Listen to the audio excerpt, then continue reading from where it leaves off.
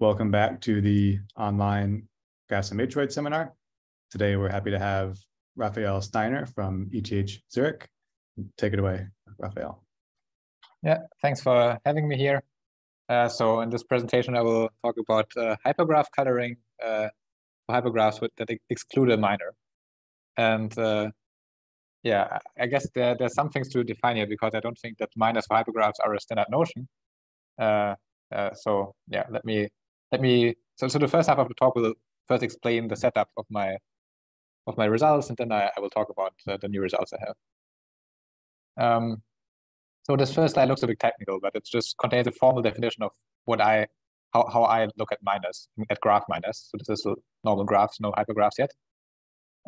So for graphs G1 and G2, the following is like a formal template for having the graph G2 as a minor in the graph G1, which I guess most of you know, but I just will fix this terminology so that no one gets confused. So a G2 minor model in the graph G1 is just like a collection of disjoint vertex subsets of the graph G1, which are indexed by the vertex of G2. So for every vertex in G2 gets mapped to a non-empty subset of vertices in G1 in such a way that these subsets, these are called branch sets, induce connected subgraphs of G1 in the sense that if I contract all the edges inside of them, I will receive a single vertex, or I will get a single vertex. And similarly, since I want this to be a minor model, if I contract the edges inside these branch sets, what I would like to have is that for every connection I want to have in this minor G2 between two vertices U and V, there should at least be one edge between the corresponding branch sets BU and BB in the graph G1. So that's a formal definition. So a minor model is just this collection of subsets corresponding to vertices in G2 with these properties, and then this is a certificate that G1 contains G2 as a minor. So that's equivalent. A graph G1 contains another graph G2 as a minor in the typical sense by deletion and edge contraction, if and only if in G1 we can find a minor model of G2. Okay, so after having introduced this formal view of minors, which I will use throughout the talk and also apply to hypergraphs and so on, yeah, let me first quickly give an example because this looked a bit technical. So for example, if I want to find a K4 minor in a graph, the kind of structure I'm looking for is this K4 minor model, which consists of 4 vertex disjoint subsets, each inducing some connected subgraph, and between any pair of these subsets, I will have at least one edge in a graph. So any structure like this showing up as a substructure in a graph certifies a K4 minor. Okay. So let me now come to the motivational part of this talk, I guess, or also the background part. So obviously my results are inspired by Hartwiger's conjecture, which is a problem I really like and like to think about. So it's a very old conjecture proposed by Hugo Hartwig, who was a Swiss mathematician in 1943. And it claims a very interesting relation between the containment of clique minors in graphs and their chromatic number. So you might ask for the chromatic number of a class of graphs which exclude a fixed graph as a minor, for example, a clique. And Hartwig conjectured that if you exclude a complete graph on T vertices as a minor, then the chromatic number should be at most T minus 1. And clearly this bound is best possible because a clique of one smaller order will not contain the KT as a minor and have chromatic number T minus 1. And Hartwig's conjecture is very interesting because if it is true, then you can exactly determine the chromatic number of a proper minor closed class of graphs just by looking at the largest clique contained in the class. So in some sense, you could say this is a weak perfectness theorem for minor closed graph classes, if it would be a theorem. It's not a theorem yet. In any case, let me quickly summarize the partial results which are known for Hartwiger's conjecture. So this has been proved for T up until 6. And the most well-known case of it is T equals 5 because there it generalizes the four-color theorem. K5 minor 3 graphs include all the planar graphs. So if we know that they are four-colorable, the four-color theorem is true. And however, the way we know that it is true for T equals 5 is not by somehow really using the fact that we are K5 minor 3 directly, but rather there's a structure theorem by Wagner which says that K5 minor 3 graphs are structurally very similar to planar graphs. And from this, you can just reduce this to the four-color theorem. And similarly for T equals 6, Robertson, Seaman, and Thomas in 1993 reduced the Hartwig's conjecture to the four-color theorem as well, but this was much more complicated. And yeah, I will not talk about the details. So since this seems very hard and already open for T=7 up until now, people focus more on the asymptotic version for now. So they try to prove a linear upper bound on a quadratic number, given the same assumption that the graph is kt minor free. And for a long time, the best standing asymptotic bound was t times square root log t, which just follows from a results by Kostoschka and Thomason, proved 1984, that every graph without a kt minor has a vertex of degree at most of that order. And then you can inductively, you can remove such a vertex of low degree, inductively color the rest of the graph, and then put it back. Because it doesn't have many neighbors, you can find a color for it which doesn't show up on its neighborhood. So this is the so-called degeneracy approach for coloring. And the annoying thing about it is that this square root log t factor is actually necessary for this degeneracy approach. There are graphs with no kt minor which have that as a minimum degree. So you cannot really directly improve upon this result just by using degeneracy of graphs with no kt minor. And for a long time, no one knew how to improve this approach. And then in 2009, Noreen, Post, and Song had a breakthrough result where they improved the log t to the 1/2 factor to a log t to the 1/4, basically. And then there was a sequence of other papers by Noreen and Post and the Song, a subset of these authors, and culminating in the state-of-the-art results now by Del Cour and Postel from 2021, which reduced this exponent of the log t basically to an epsilon. So it's now t times log t, which is even much smaller and very close to linear bound. So that's the state-of-the-art for the asymptotic version and for the precise version, and we don't really know much more. So this wraps up the history of Hartwig's conjecture and our current state-of-the-art. Now let me turn to hypergraphs. And just to make sure that we are all on the same page here, I think this is quite a standard notion by now, but let me define what is the coloring and the quadratic number of a hypergraph. So it's really defined in the same way as for graphs. So if you have a hypergraph, which is just a pair VE, where V is a finite vertex set and E is a subset, a set of subsets of V. So these are the so-called hyperedges. And we all, throughout this talk, I will always assume that hypergraphs don't contain singleton sets. So there's no loops in hypergraphs because I will talk about coloring, and coloring having loops makes not much sense. So suppose you have a hypergraph about loops, then the k coloring of the hypergraph is just an assignment of colors from 1 up to k to each vertex, such that if you look at any fixed color class, so you look at all the vertices of one fixed color I, then this should form an independent set in the hypergraph. But in other words, this means so an independent set in a hypergraph is simply a set vertices containing, not fully including any hyperedge. So in other words, a proper k coloring is simply a coloring where no single hyperedge receives or is monochromatic. And then similarly as for graphs, the quadratic number of a chi of h is the smallest k for which such a k coloring exists. So this generalizes the quadratic number, and it's a very natural notion. You can think of these edges in the hypergraph as some sort of conflict, and you want to avoid a monochromatic conflict. That's a very general setup. Now, I told you that I want to talk about some sort of generalization of Hartwig's conjecture to the hypergraph setting. And in order to make that work, I also need to introduce minors for hypergraphs. And surprisingly, I mean, obviously, I looked into the internet and looked for, like, is there any standard notion and standard work on this? And there definitely do exist notions of minors for hypergraphs, actually various such notions, but not really in the sense that would be most natural for the kind of generalization I want to go for here. So I found some definition of minors for clutters. So a clutter is a hypergraph where no two edges contain each other. And there the operations you can do is you delete a vertex and the hyperedge is containing it, I think. And the other operation is that you delete the vertex, but then you shrink the hyperedges. So you remove the vertex simply from the hyperedges. And this is, I think these two notions together, it can also be seen as some kind of a minor notion. In particular, this also generalizes matroid minors in some way. So there's one notion like this. There are many other notions. Also, there's a notion for minors for simplicial complexes introduced by several people in several various forms, and I cannot address them here. I will just say that there are many notions of minors in some form for hypergraphs, but the notion I will introduce here I haven't seen anywhere. But I think I actually believe that it's the most straightforward generalization of graph minors coming from a graph perspective to hypergraphs. And here's the definition.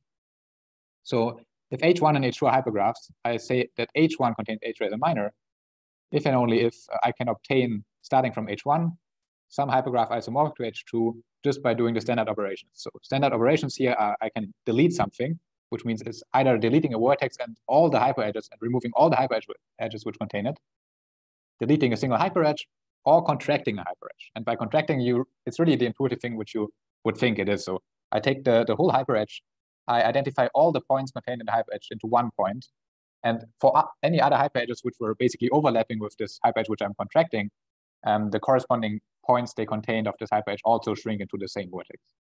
So I don't formally define this here, but there will be an example here in the next slides. So I think it's very intuitively very clear what I mean by this. So let's see how I can build some minor of this hypergraph here. So I use the standard notion of drawing like these bubbles or potatoes around vertices, and meaning that these are hyperedges. I hope that is clear. So let's start from this hypergraph and let's build some minor according to my definition. So first, I told you sometimes we can kill vertices. And killing vertices, in this case, and this is very important, when I remove a vertex, in this case, the vertex at the bottom with the cross, I will not just remove the vertex itself and then shrink the other hyperedges, which some people do and use this as a definition of deletion, but it's very important for me that I don't allow this.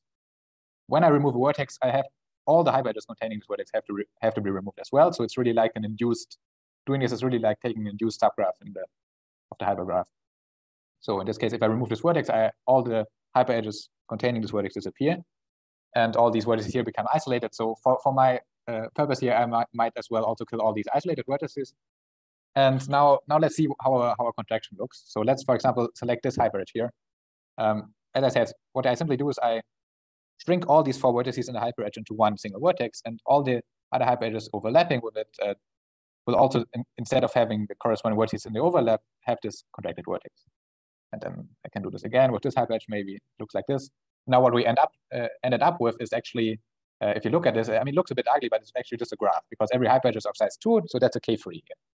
So I showed you a sequence of minor operations which transformed this complicated hypergraph into a K-free. So this hypergraph contains K-free as a minor. So now let's take a step back and let's look at this initial picture of the hypergraph and think about how could we find it. Let's think about minor models and for this hypergraph definition, and how did we find this minor? So all we did is basically deleted some vertices and edges, and then we contracted these 2 red edges, and we kept in the end the union of basically we contracted those 2 red edges. They created one contraction vertex, and then they were these other 2 red vertices, and only these 3 vertices in the end remained and gave us a K-free. So if I want to express the minimal information which is required to tell us why this contains a K-free minor, I can just look at these things here. And in particular, all I care about is that these 3 blue sets were connected in the hypergraph so that I could contract them into single vertices. And also what I care about is that after having contracted these blue sets into single vertices, there are these 3 graph edges between the sets, which is equivalent to the fact that between any two blue sets, there was one hyperedge which was contained in the union of those 2 blue sets and intersected both of them. So really all that mattered was that there were these 3 connected blobs of blue things, and between any 2 blobs there was one hyperedge intersecting both sets and contained in the union of the 2 sets. So this is basically what this is a K-free minor model in the hypergraph setting. And you can also make this a formal definition. This is what you get. It's just the same as for graphs, basically. So if I have hypergraphs H1 and H2, an H2 minor model in H1 is again a branch set collection, so a collection of disjoint subsets of the vertices of H1, such that for every vertex in H2, I have one non-empty subset of vertices in H1, which induces a connected subhypergraph. And furthermore, if I want to model a given edge, a hyperedge in H2, how this is modeled is that there has to exist a hyperedge in H1, such that if I look at those branch sets which are intersected by this edge E, it corresponds exactly to F, basically. So E should live in the union of the branch sets corresponding to this hyperedge F in H2, but also intersect every single one of these branch sets. And once I have such a minor model, again, just by contracting hyperedges inside all of these branch sets, because these are connected, they are shrinked into single vertices, and then I get something which contains H2 as a subhypergraph, basically. So this is again equivalent. You have H1 has an H2 minor if and only if such a model exists. Okay, so this is, it's not hard to convince yourself of this fact. And again, I have an example now. I take a minor of something which is actually a hypergraph and not a graph. So let's look at K for free. So this is a hypergraph on 4 vertices, which is free uniform and complete. So it contains all 3 vertex subsets. And this would be a K for free minor model. So all you need is that you have, okay, sorry, I have to say this picture is not complete. So when these 3 blobs, they have to be connected. In my picture, they aren't. But like just imagine that there's some additional hyper edges which make those 4 blobs connected. So these should be 4 disjoint induced connected subhypergraphs. And then for every triple of these 4 branch sets, I want to have 1 hyper edge which lives in the union of these 3 branches and intersects each one of them at least once.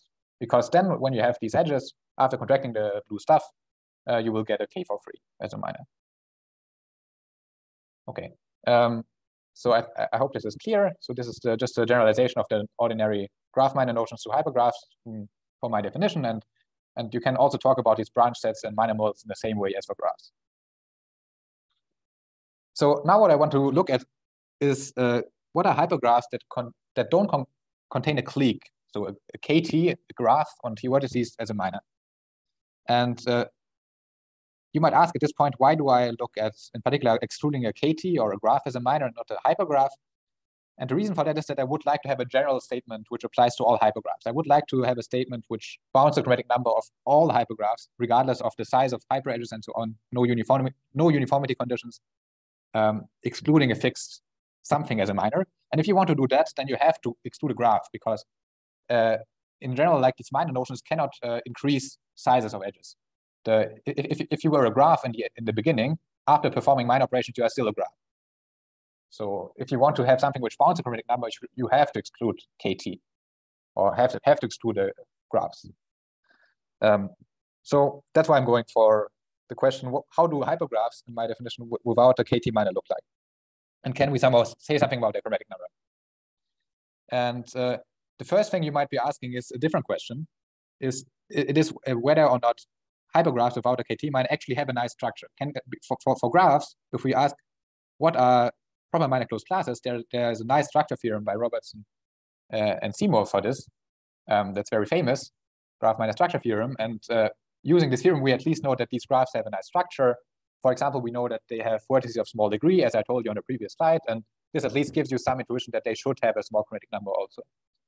But I want to say a word of caution here, because this is not at all true for hypergraphs. So let me give you a construction of something which does not look at all like something which comes from a structure theorem, or at least not the structure theorems we know of, but still doesn't have big KT minors. So what you do is you take any graph you want, as dense as you want. Let's say you take a complete graph, a huge complete graph. I cannot draw a huge complete graph, but let's just pretend K6 is that 6 is a huge number. So let's take a Kn and take the one subdivision of it, right? So you place a vertex at the middle of each edge. And now we make every free vertex path consisting of 2 original vertices and the 1 new subdivision vertex on the edge. We make this a hyperedge. So this is a free uniform hypergraph, which looks like this, right? So every edge now becomes basically a free edge. And I claim that no matter how you do this, no matter which graph with which graph you start, this hypergraph will always be K2 minor free, which is sounds ridiculous, but it's true. And the reason is very simple, because imagine you start doing any kind of contractions and deletions starting from this kind of hypergraph. Then when you contract one of these edges of size 3, it will have the same effect as if you contracted the corresponding graph edge. So basically, you will just do graph minor operations all the time, and you will always stay within this class of graphs, of hypergraphs, which are obtained from a graph by doing this subdivision operation and then replacing edges by this free edges.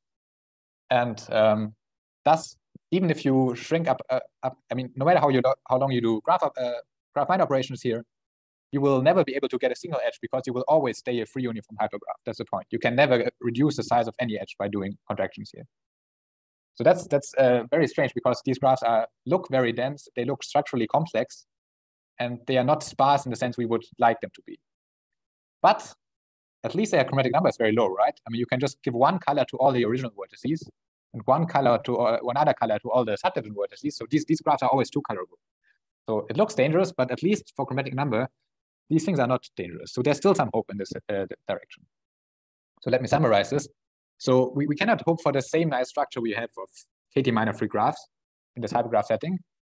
And even worse, this is something I don't explain here, but I have a construction for it. I know that there are hypergraphs to no KT minor that can have arbitrarily large minimum degree, even in a certain strong sense. So there also this degeneracy result does not translate to the hypergraph setting.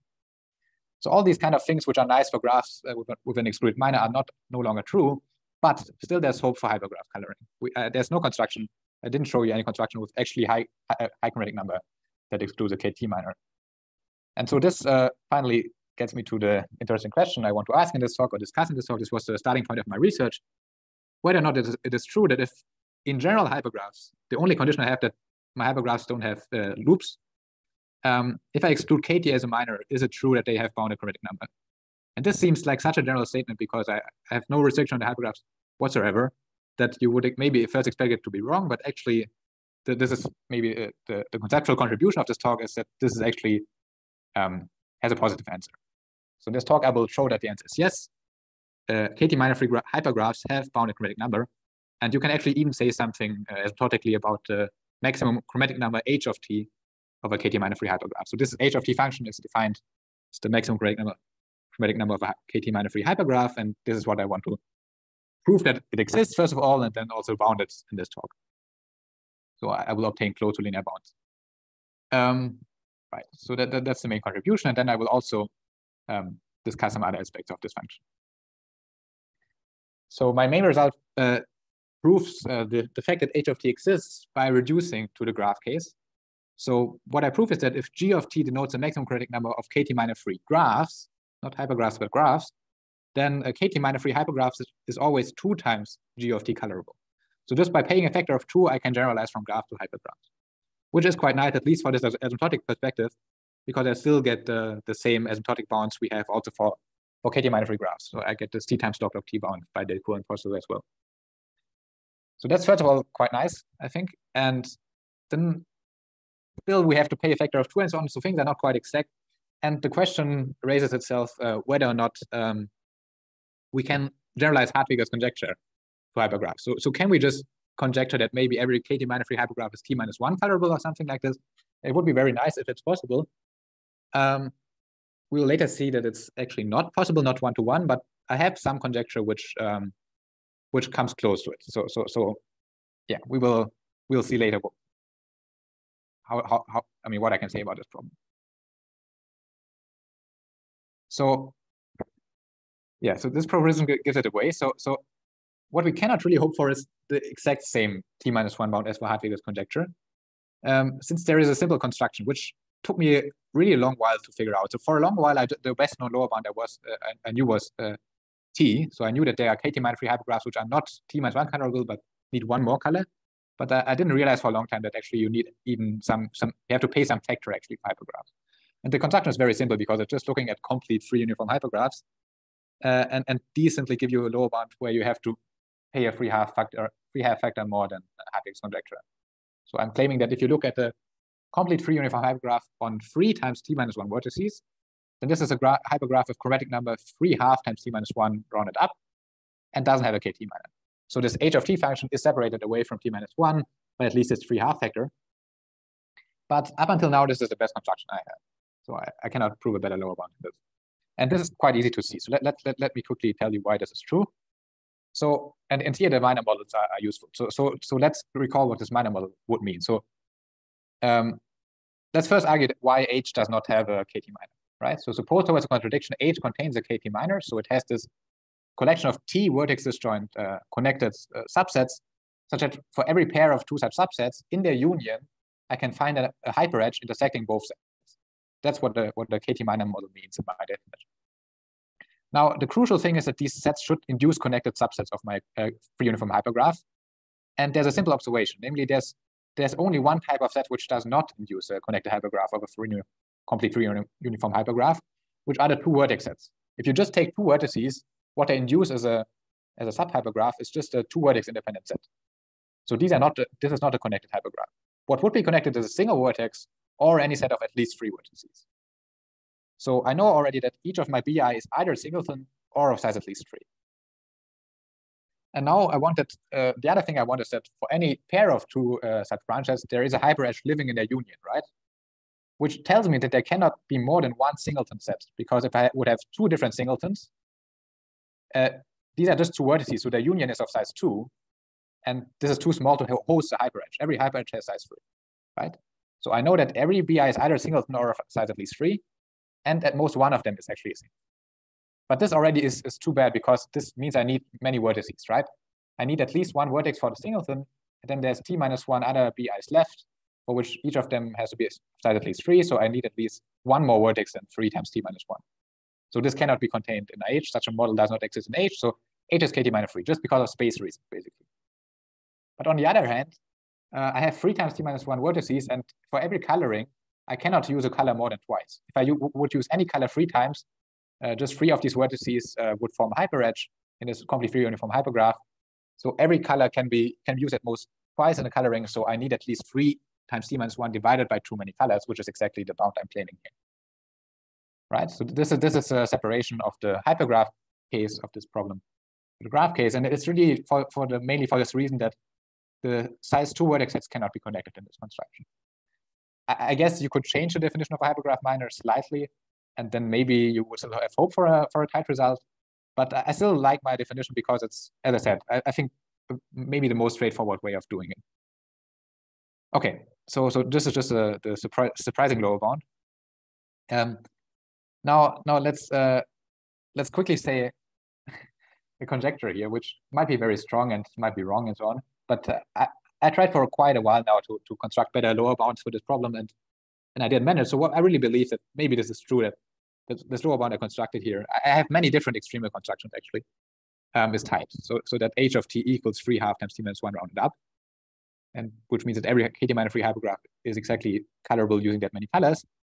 But I have only little evidence for it. I tried proving it in some special cases, but all I could come up with is a proof in the case of hypergraphs with independence number 2. So if a hypergraph is very dense in the sense that there's no free vertices which are independent, then this conjecture is exactly true in this form. And maybe why there's some, so the reason I looked at this is that actually graphs of low independence number are a notorious hard case for Hartwig's conjecture itself. They are very well known. There's Hartwig's conjecture has not yet been proved for graphs of independence number 2. And they are natural to look at because you get an easy lower bound on a quadratic number in these classes. There's something called the so-called Seagull problem, which is just Hartwig restricted to these graphs, basically. And people still don't know how to prove it. And so I thought, okay, let's look for this conjecture outside this special case. And I just realized that basically the known tools from graph theory with some additional technical stuff for hypergraphs, which I found in literature, just basically solves this in the special case. This is not a very insightful proof, and it's not very difficult also, but a bit technical. So I will not show it in this talk, but I have some limited evidence, let's say, that this might be true. Well, I couldn't come up with much more. I know it also in the t equals 2 case, actually not even for t equals 3, I know that this is true, and this is one of my open questions. But I hope it's true, and I like to conjecture things. Okay. Now, I told you a lot about what I think and what could be true and so on. Let me now give you actually proof. So let me prove you the main result, that kt minus 3 hypergraphs are always colorable with at most a factor 2 times more than what we need for kt minus 3 graphs. And this proof is morally very similar to a proof I found like 1 or 2 years ago for a very similar problem on directed graph minors. And this is actually what inspired me to do this whole research. Basically, I just discovered that certain elements of the proof I had in this digraph setting were unnecessary, and I could throw them out and then generalize it to this hypergraph setting. And I really think this hypergraph setting makes it much more appealing because it's a more general result. And as you will later see, I will show different applications of it for graphs, for example, which I wouldn't have known without this more general perspective in mind. Okay, but now let me show you a proof because I think it's nice and elegant. Okay, so here's a proof. So suppose H is any given hypergraph without a kt minor. Let's prove that it is colorable with 2 times g of t many colors. So the only thing I claim the only thing I have to do is to construct a graph G such that G is a minor of H and the quadratic number of H is bounded by twice the quadratic number of G. Why? Because once I know this, once I have this graph G, then simply because H doesn't have a kt minor also means that the graph G, which is a minor of H, doesn't have a kt minor. So G has to be colorable with G of t many colors. And so H is colorable with twice the amount of colors, right? So this is really all I have to do. If I manage to do this, extract a minor of H with at least half as much of the chromatic number, and which is a graph, then I'm done. So that's what I will do. And here's how you do it. So this is a greedy process, which I have applied successfully now to several problems. It's a very simple idea, but for some reason it also applies to this hypergraph setting, and it's quite nice, I think. So what you do is you decompose this given hypergraph H into disjoint sets, x1, x2, x3, and so on, up until some index, which is determined by the process, such that all these sets induce connected subhypergraphs, and they are two-colorable. So if you restrict a hypergraph onto the sets, then these are two-colorable hypergraphs. And you construct it simply in a greedy fashion. So x1 will be chosen as the largest set with this property. And then in x2, you choose as the largest set disjoint from x1 of this property. x3, you choose as the largest set in the remaining part of the hypergraph with this property, and so on, until you have covered all the vertices. And this is a well-defined thing, because at any step, the worst case, you could take a single vertex which induces something connected and is one colorable. So this is it's always possible to continue. Right? So you just do this process from left to right in some sense, and this gives you a partition into some number of sets, x1 up to, let's say, x6 in this case. It doesn't matter. It could be some large number. And each of these sets is connected and two-colorable as a hypergraph.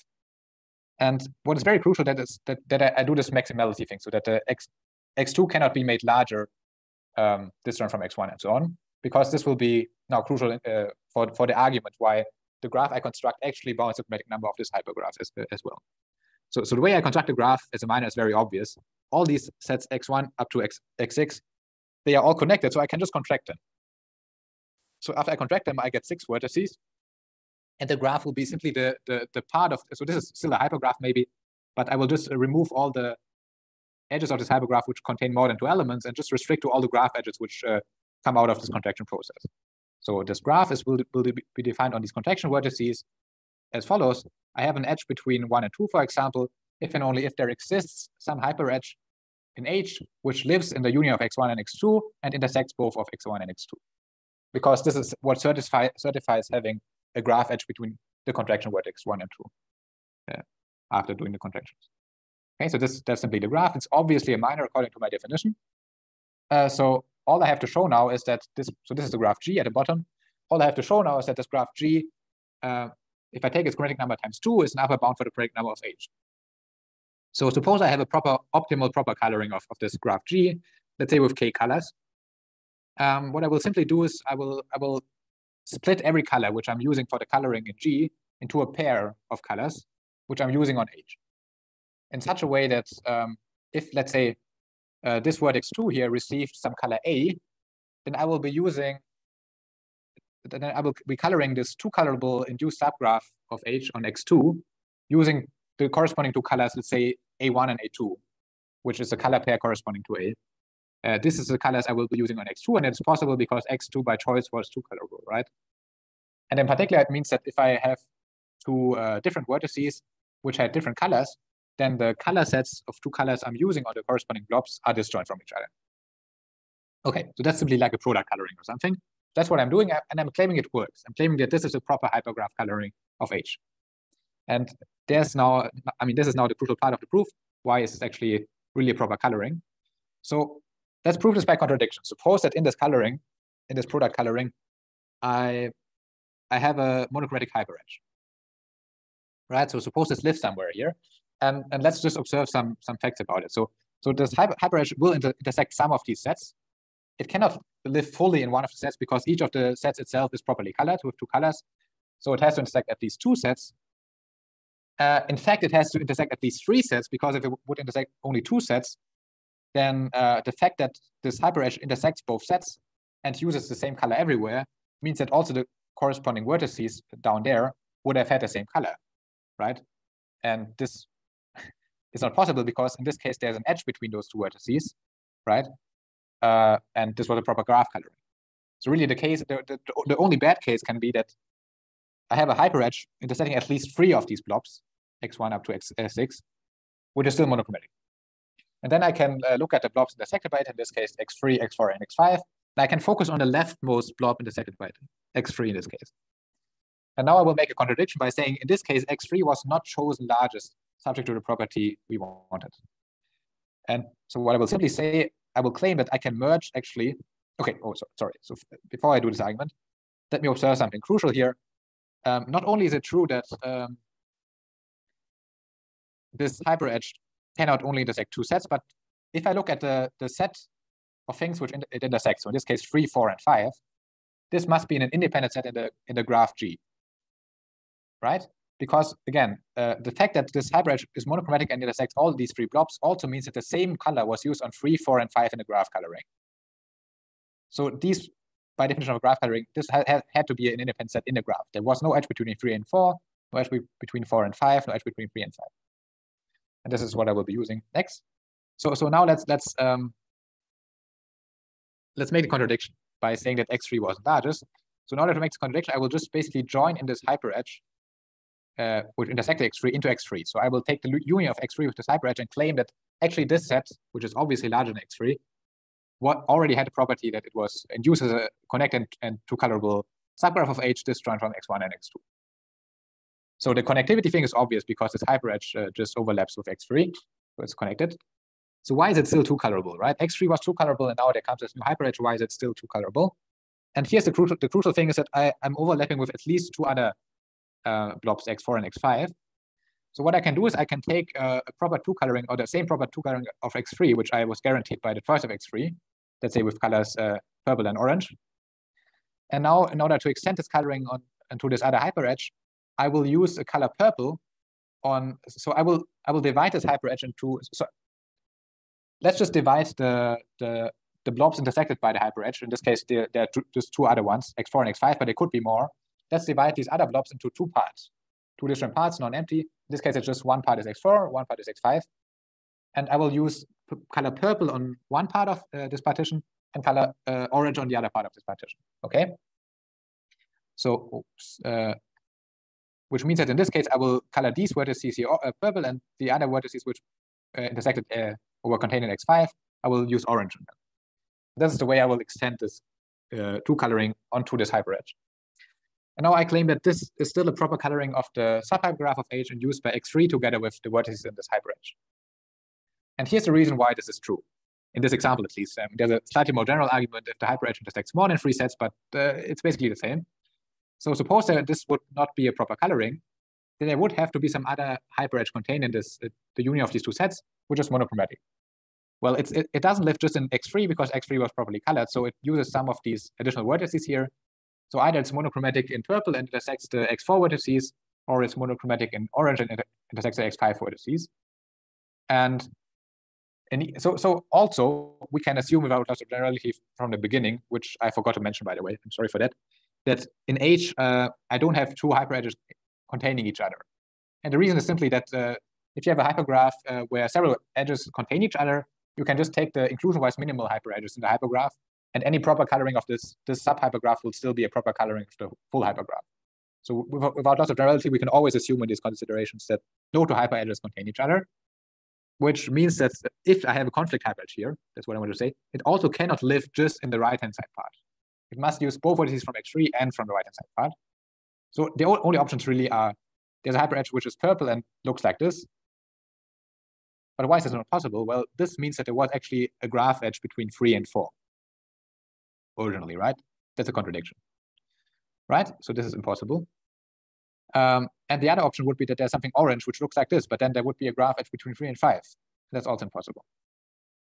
So more generally, what the argument does is it says that if there would be some, if you join this hyperedge into x3, and basically, so initially, I didn't explain this very formally, but what you do in the formal proof is that you say if there's some monochromatic conflict in this coloring, pick such a conflict which minimizes the number of overlaps with of the hyperedge with sets x1 up to x6.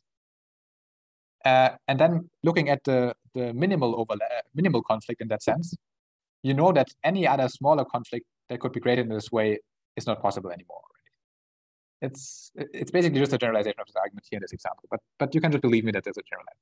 So basically, I can deduce from the fact that the graph coloring was proper, and and this maximality restriction on the choice of the sets, that this is also proper hypergraph coloring. Okay, so that's the conclusion of the proof, because this shows that I constructed a minor, which is a graph, such as coloring the graph of k colors, I can 2k color the whole hypergraph. So that concludes already the proof of the main results, and that's it. Maybe if you have any questions at this point, it's good to ask, because yeah. So when you were assuming that edges didn't contain other hyperedges. Yes. That's good for coloring, but what about minors? I was just concerned about. No, but I'm moving to a subhypergraph, right? So what I'm saying is take H in the beginning, which is kt minus 3. Now move to the subhypergraph, which only includes those edges in H, which are inclusion-wise minimal. This is a subhypergraph of H, so it's still kt minus 3, and it has the property we want, right? So that's what I do. Okay. Good. Let's hope this was somewhat clear. Then okay, actually this is already, as I said, I have some other results, but I have some results about fractional coloring of these hypergraphs on that. I will not mention them because they are largely based on the same idea, and also this other result is more technical. What I want to do for the rest of the talk is, and this is what I've written here, is applications. So I really think that this, even though the proof is rather simple, and I still think that the result is sufficiently general that there should be some nice applications of it.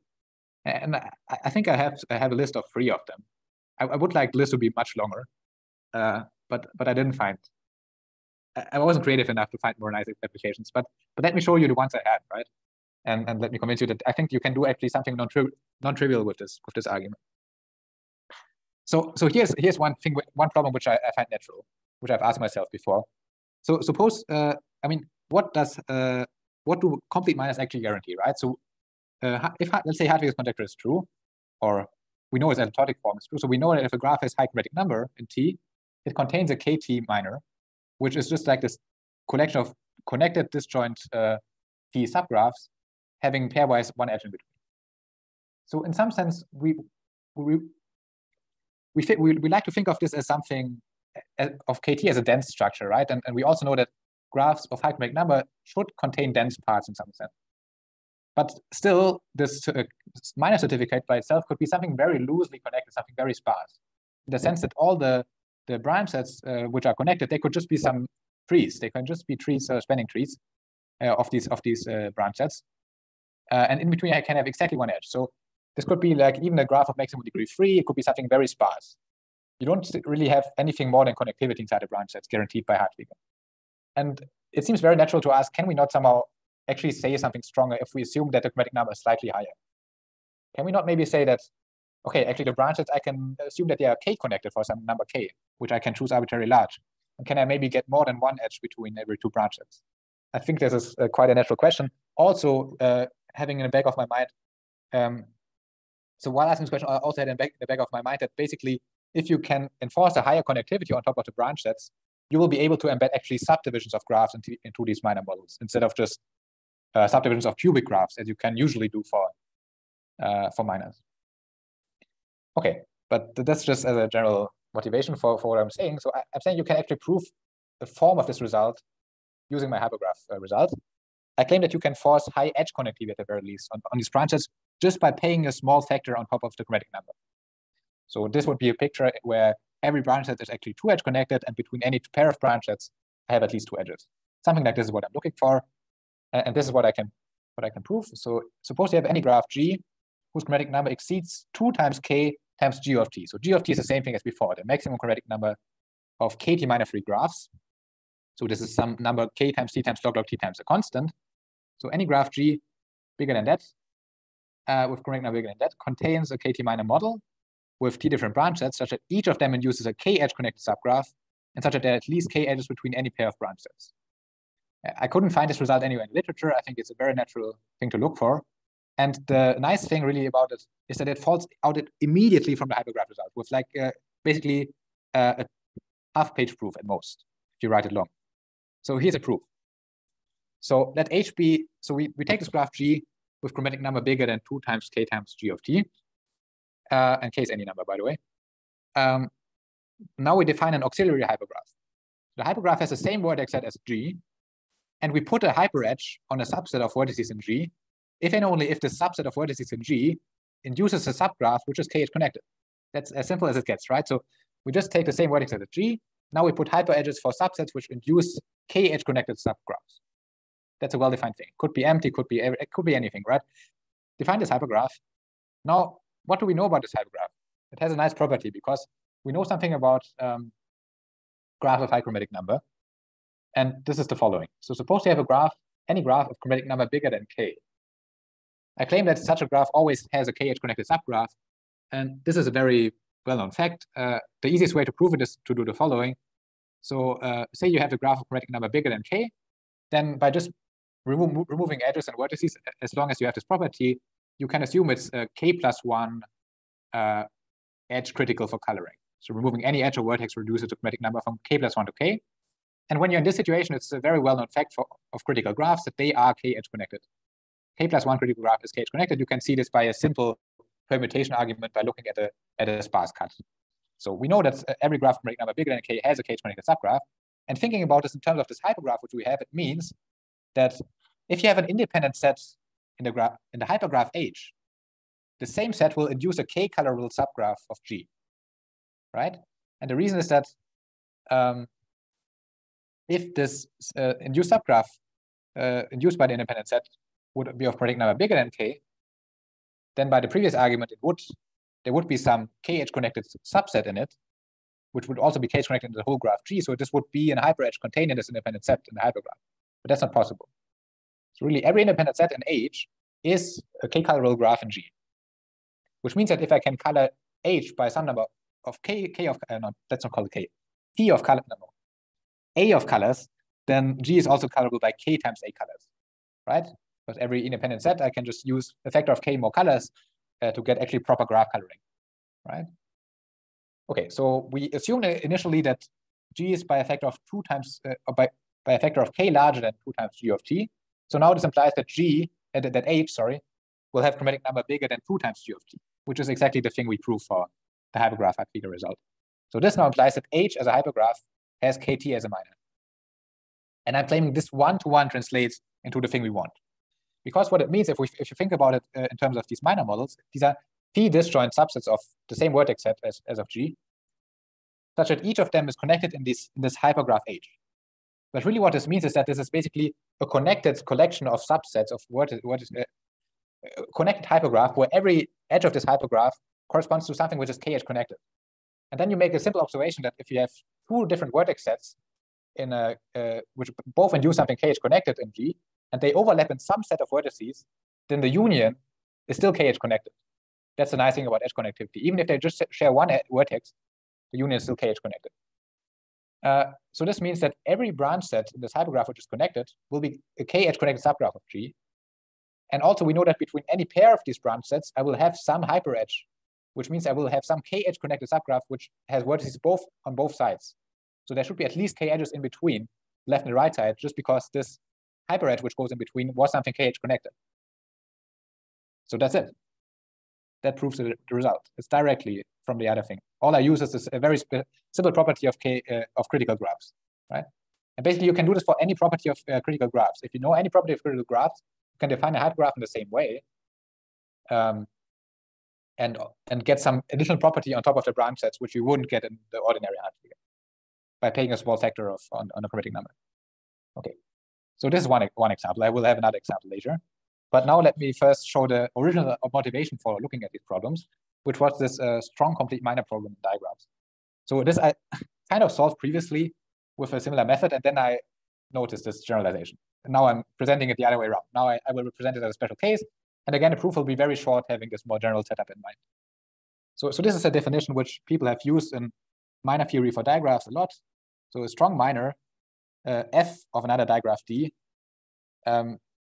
is certified by the following minor model. So it's very similar to what we had before. So for every vertex in F, in this digraph F, I will have a disjoint, strongly connected subset or subdigraph of D.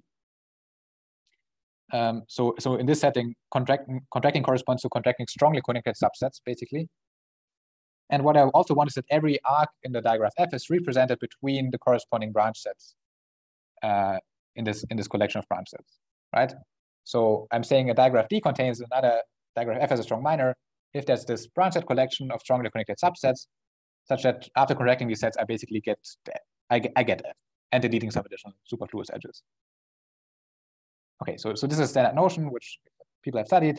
And here's an example just that you see what I mean. So if D is this kind of thing, and you have this directed cycles here, which make the branches strongly connected, then you're allowed to contract them, and you preserve the edges between the blobs. So you get this, in this case, you get a complete digraph on 3 vertices with all possible 6 arcs in all directions. Okay, so that's what strong minors are. And people have independently previously asked the question or studied the question, what can you say about colorings of digraphs which exclude a complete digraph on T vertices as a strong minor? So Aksenovic, Girau, and Steiner and Weber in 2021, they proved that there exists some upper bound for this function, which is by itself not obvious. So they proved that if you have no strong KT minor as a digraph, then you can color using exponentially many colors in T, such that each color class of this coloring induces an acyclic subdigraph. So this kind of notion of coloring, this is also called dichromatic number, is actually studied by quite some people nowadays. So this is just like the coloring is not the same as a graph coloring where edges have to be properly colored, but all you want is that there's no directed cycles which fully lives in one color. And they studied this in relation to the strong minors and proved some upper bound in terms of T.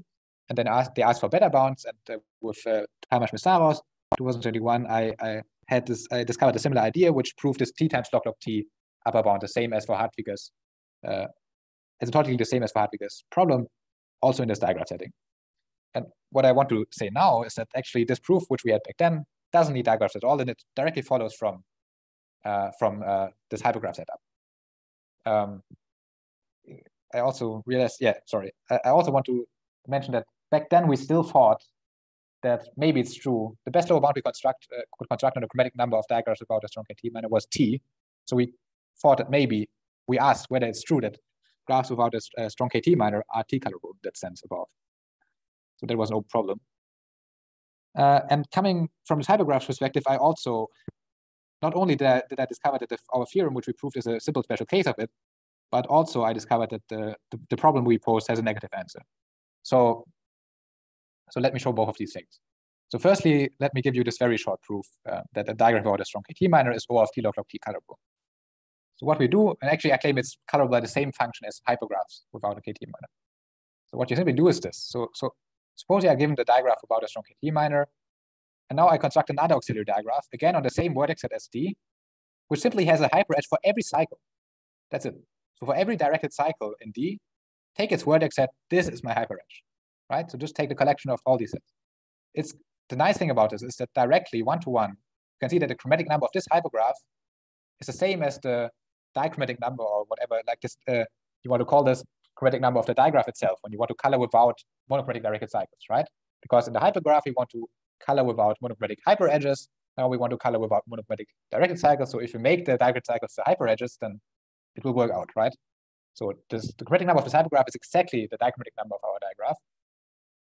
And now the other thing which works out nicely together is that if H of D would contain KT as a minor, then what you would get is that you would have T disjoint vertex subsets of D, each of them connected in this hypergraph, but this hypergraph just consists of directed cycles. So if you're connected in this hypergraph, it's very easy to see that all these things are actually strongly connected. And you also have that between any two sets, you will have one directed cycle intersecting both of them and living in a union. So there will be edges in both ways. So you will get all the necessary arcs to build a strong KT minor. I'm saying if H of D, this hypergraph, contains KT as a minor, then actually D contains the complete digraph on T vertices as a strong minor. But it doesn't, right? So H of D is KT minor free. So D and therefore H of D and therefore D are O of T log T colorable. So it's direct from this general setup. And this is what I really like about it, that you can easily deduce these results without much work. Okay. Here's the negative answer to the other thing. So we asked whether we can actually decolor these graphs, and it's not true. And the only reason I observed this is that I knew that for hypergraphs it wasn't true. And the hypergraph example I gave you earlier, the complete free uniform hypergraph, you cannot express this as a digraph. You cannot have a digraph where every triple forms a directed cycle, unless you also have some digons. So this changes the game. So this doesn't work immediately, but there's a different construction which is very similar, which actually can be realized by a digraph and achieves the same bound. So I'm saying there is a hypergraph realizable as a digraph in this way without a strong KT minor, which requires at least 3 half times T-1 colors in every acyclic coloring. And the construction is simply like this. You take 3 different copies of a complete digraph on T-1 vertices, and then you add the edges in a circular manner in all possible ways. So these are complete bipartite graphs going in a circular manner. And it's, again, very easy to observe that if you have any set of 3 vertices in this digraph, they will span at least one directed cycle. Either there will be 2 vertices in the same set, and there will be a digon, or they are each one from these 3 different sets, and then there will be a directed triangle. So every color can show in an acyclic coloring can show up at most twice, so you need at least this many colors as I'm claiming. So that's easy. And why does this thing, again, not contain a strong KT minor? It's a very similar reason as before. So first of all, just for space reasons, you can observe that there has to be some branches which is a singleton. Otherwise, every other branch that has to be of size at least 3. I'm always making this argument wrong. So okay, you can easily see that there has to be one branch set if you want a strong KT minor model, which fully lives in one of the 3 blobs.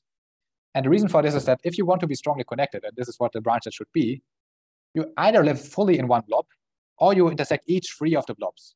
But if you intersect only exactly 2 of the blobs, you will not be strongly connected because you will have a directed cut in the middle. So this means that every branch set either has at least 3 elements from each of these sets, or lives in one blob. But for space reasons, because we need T sets, and you have at most T-1 on each of these blobs, there has to be one blob in this branch set model which fully lives in one part, let's say in the bottom part. And now the point is that you can again argue that not every other branch set can intersect the bottom part, because there's T of them and only T-1 branches intersect the bottom part. So there's again some other branch set which lives in a different part, right? So there's, let's say, a branch set which fully lives in the top right part and a branch set which fully lives in the top bottom part, but then there's no then it's not true that there's edges in both directions between them, because there's only one way between them how edges can go. So this is by a short argument why this doesn't have a strong KT minor. This is realizable as a digraph. So Hartwig also doesn't generalize to digraphs, doesn't generalize to hypergraphs, and so on. So that's the purpose of this construction. Okay. Now, I will finish the talk with my third application now. And this time I will not give the proof because it's really exactly the same as I showed you previously. This is just an example that you can really get all kind of additional properties on top of branches in a KT minor without much work. So in this case, this is similar to the KH connected thing, but I'm going for a different kind of connectivity. So instead of saying I want to be KH connected, what I'm saying is I want that the branches are connected modulo some number, Q. So Q is some integer, and I want that between any 2 distinct vertices in the same branch set, I can choose the length of my path between them mod Q, right? So for every residue from 0 up until Q-1, I would like to have a path from U to V of length congruent to R modulo Q. This is what I call a modulo Q connected graph. I don't think anyone has used this definition before, but I think it's natural. So I'm claiming that while a KT minor model in general could be, for example, a bipartite graph or something, if you have hypermeric number, you know that you must contain some odd parts. You actually must contain some parts which don't work together well with modulo Q stuff. You will have cycles of all parities mod Q and so on. So it's not very natural to expect that a statement like this is true, that you can actually get branches to be connected also in this modular way. And again, as a direct consequence of this hypergraph result, just by paying a constant factor times Q on top of what you need for hypergraph conjecture, you can get this. And the proof is the same. You will set up a hypergraph where a subset is in the hypergraph if and only if it has a certainly high chromatic number, and then in this you can, and is modulo Q connected, and then you will use the fact that every graph of sufficiently high chromatic number will contain a modulo Q connected subgraph, which you can prove using other results from literature. And then you get it directly from the hypergraph result. So I'm not sure how interesting other people find this, but I personally find this quite interesting that you can somehow easily, with the hypergraph minor result, enforce additional structure on top of the branch set, which are usually guaranteed by chromatic number, but now you can also guarantee within the minor. Okay, that's it. I will wrap up the talk now.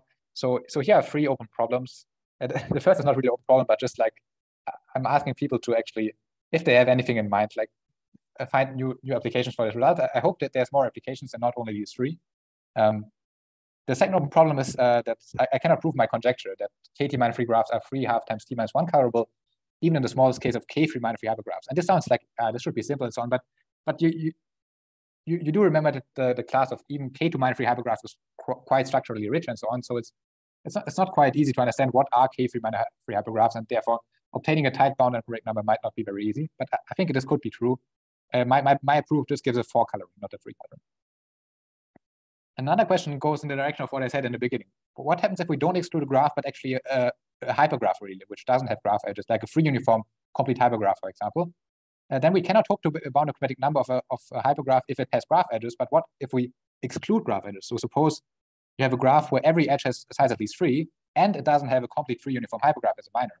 Can we then bound its quadratic number? I don't know whether this is true, and I think this would be very interesting to also look in this direction. That's it. Thank you for your attention, and yeah, please ask questions if you have any.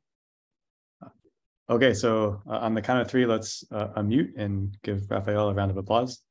1, 2, 3.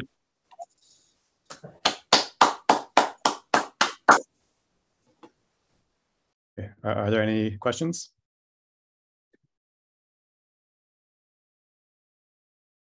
Yeah, I had a question. So I was wondering, you said that you have quite a few examples of hypergraphs that meet the 3/2. Mm-hmm.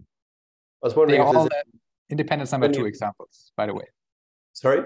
They are all independence number 2 examples. So they are all similar in spirit to the other constructions. Oh, okay. They have all very few vertices and independence number 2. So the reason for the quadratic number is always the same. So, yeah, okay. but sorry.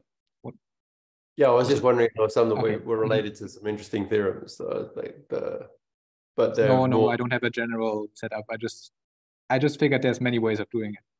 Yeah, okay. And another question is, have you thought about trying to get your sine graph result as a... Yes. Okay. It's quite funny. So I know this result about hypergraphs since a longer time than I know the result about the sine graphs. And actually, this is what inspired me to find a proof for the sine graphs, not the other way around. Okay. Which is quite funny, but but I don't think you can get this in the setup. That's actually something what you could do is, so the hypergraph result in itself does not directly imply the sine graphs as far as I know, but you could formulate a stronger statement than the one I'm proving, which would imply it. I guess you could also but it wouldn't be very natural, so I didn't do it. Okay. You could define something like this odd minus maybe also in this hypergraph setting, but yeah, it didn't feel natural, so I didn't do it. Yeah. Could it be possible to get even a weaker version of it somehow straight from hypergraphs?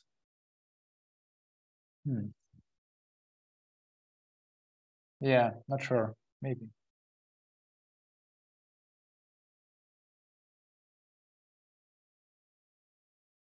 Any other questions? Amazing setup. I love the results.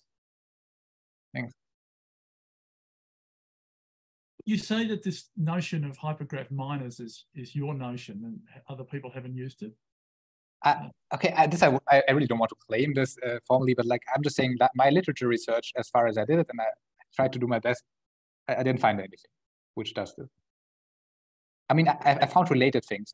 For example, I found a definition I found a Stack Overflow post or something like this by Dominic van der Zypen. He suggested also something like a hypergraph version of Heideggers conjecture, but his notion of minus was much weaker in the sense that you could do this kind of thing that shrink edges, right? So you could delete vertices and shrink hyper edges. And also, in some sense, he didn't require the branches to be connected by themselves, but you could somehow use help or help make the thing connected, the branches connected, by using hyper edges from the outside in some sense. It's quite different and much weaker. For example, in this definition, if you take just one hyper edge which contains t vertices and nothing else, this would already contain a kt minor, which I found, which I don't find very natural. So there are some versions of minors which, I mean, this is one of the things I found. I know that that other people, I mean, I know that there's definitions for simplicial complexes. Yeah, there's several definitions, but well, I mean, the reason I asked about this found is that there are lots of things that are known about minors for graphs, and you've generalized them in beautiful ways for coloring, but there are lots of other things that one could potentially generalize them to. Yes. Have you given any thought to any of those things? Yes, this is a bit what I had on this very short slide in the beginning, where I said that I don't expect a nice structure theorem and stuff like that. I mean, obviously, I cannot prove that there's no nice structure theorem, but I'm just saying that the class of K-dimensional hypergraphs will be much richer in some sense, and be different from what we know from graphs. And also, the degeneracy results are not true anymore. So at least not in the form, not in the obvious form. So I think these other things I kind of think about, at least degeneracy, structure theorem, and so on, they will be much harder to do, if at all. Okay. But maybe there's other aspects which I didn't think about. For example, I think actually this notion of minus, strangely as it sounds, I think harmonizes well with a chromatic polynomial. This is one thing which I discovered. So this is a classical deletion contraction trick for the recursion of a chromatic polynomial for graphs, which also works exactly with the same definition for hypergraph edge contraction I'm using here. So in that sense, it also works well together.